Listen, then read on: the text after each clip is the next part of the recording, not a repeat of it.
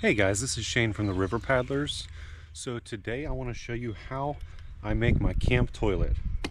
So this is a pretty exciting conversation today. When I made this one, it was very imprecise in how I made it. So this time I figured out the measurements and what kind of will work better after learning from making this one.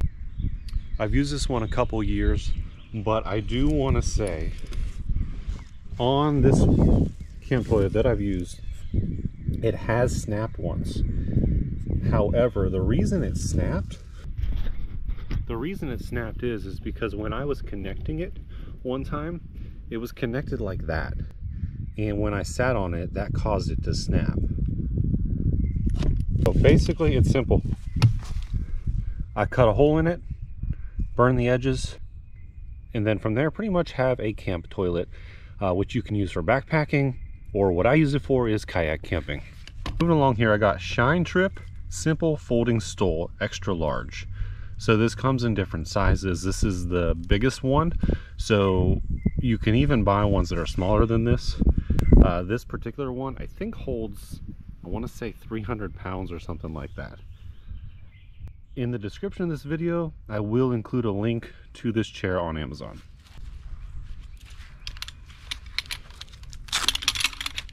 Right, so this is just a very simple folding chair here.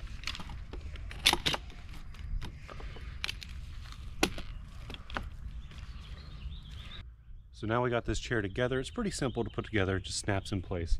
Just make sure it's all the way in place. That's how I broke my other one, is because it wasn't locked down all the way. All right, so the idea is to make a toilet out of this, right? So in doing that, you need to leave enough fabric along the outside of it to make sure the structure and the integrity of the strength is still there, even when using it.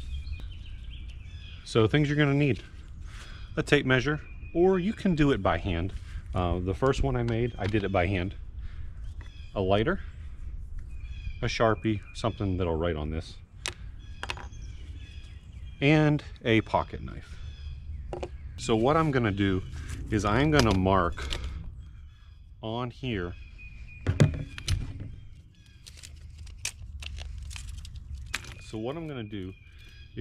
from the edge, so that's the edge, and then the edge of where the chair is connected to the leg of it, if you will, I'm gonna mark 2.5 inches from the edge all the way around, and that's what I'm gonna cut. All right, so after looking at my other chair, I'm gonna do 2.5 inches from the long edge side, and I'm gonna do 2 inches from the thinner edge. So I'm gonna do 2 inches from the seam to here.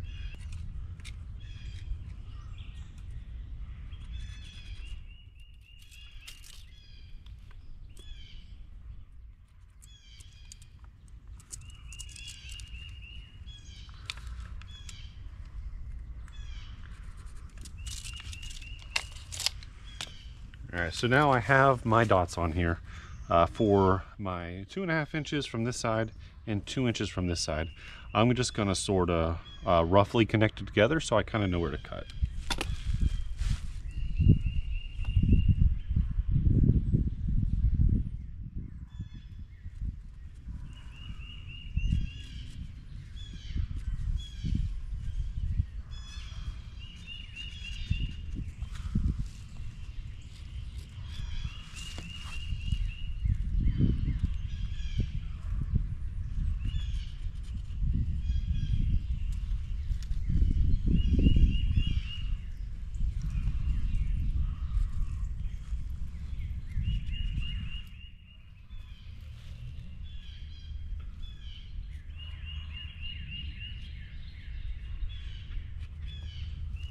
All right, so this might be kind of hard to see on this camera. I'm not really sure.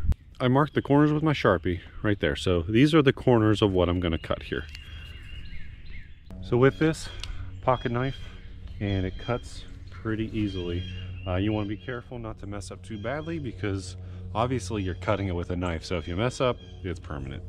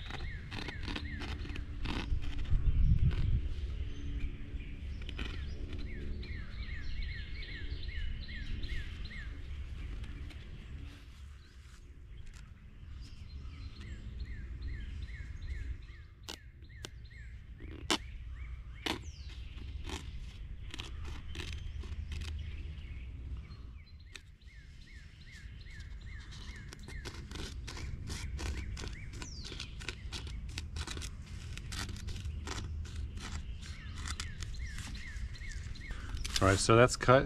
There's also a net under this because this is a stole that's designed to be able to just hold stuff in that, which is pretty neat actually. I am going to cut that net off next. And it's just got 4 places it connects. I believe that's it, and you can just cut it right off.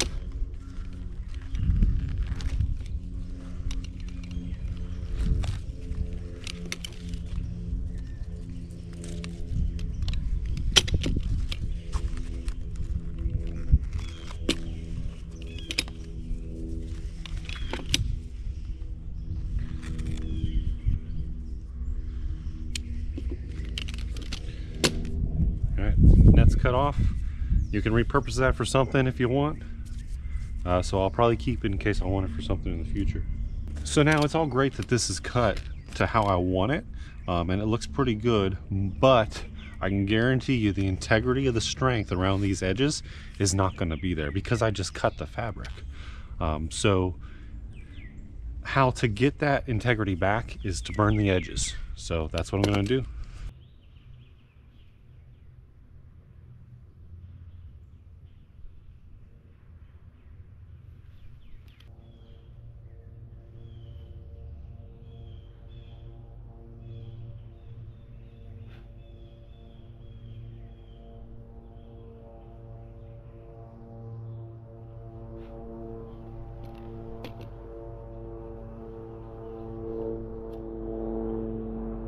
You want to make sure you get all the edges, get the corners well.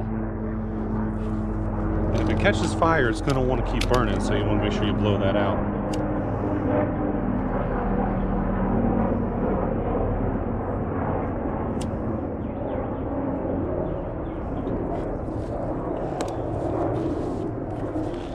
So there we have it. So that is the camp chair. So with this, if you want to add a bag in here when you do your business, you can absolutely do that. And what I really like about this, and the reason that I did this is, so this is my old toilet. I just want to show this. And what I really don't like about this is it's just kind of bulky. It's kind of big. It doesn't fit in the kayak. If you were backpacking, this wouldn't be good to take. It's kind of heavy. So there's just a lot of things about this that I really just don't like. All right, so that is the reason that I came up with a solution, a more lightweight solution. All right, so what's really cool about this is how you can pack it up in the kayak, or if you're backpacking.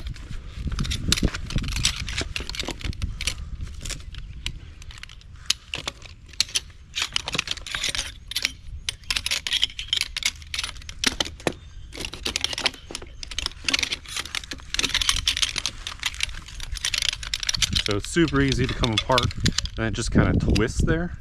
And then it has this strap. Do not cut this strap off, because this strap is good to use still to keep it in place. And then with this, comes a handy little bag. I keep it in the bag. So I have the bag. And I also use one of these fabric-y dry bags. And I put the toilet in the dry bag.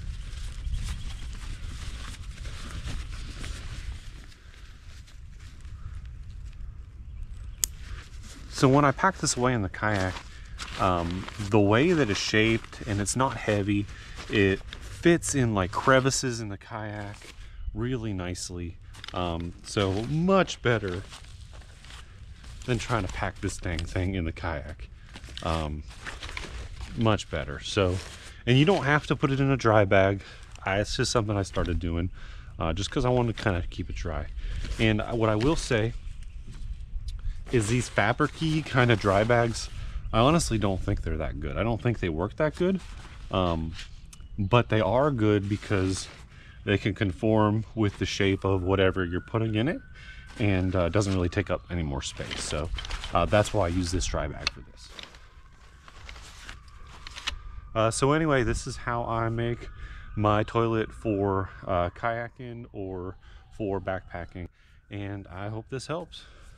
So I just cleaned up. There's just a couple things I want to mention. So this Stool costs between $20 and $30 depending which one you purchase. The one I purchased was right around 30, maybe a little under 30. And the reason I got that one is because it's a little taller off the ground, and it also has a 300-pound weight capacity, which is pretty good weight capacity. Because you don't want to be doing your business and then you just, you fall in it. That's not going to be really too pleasurable of an experience for you.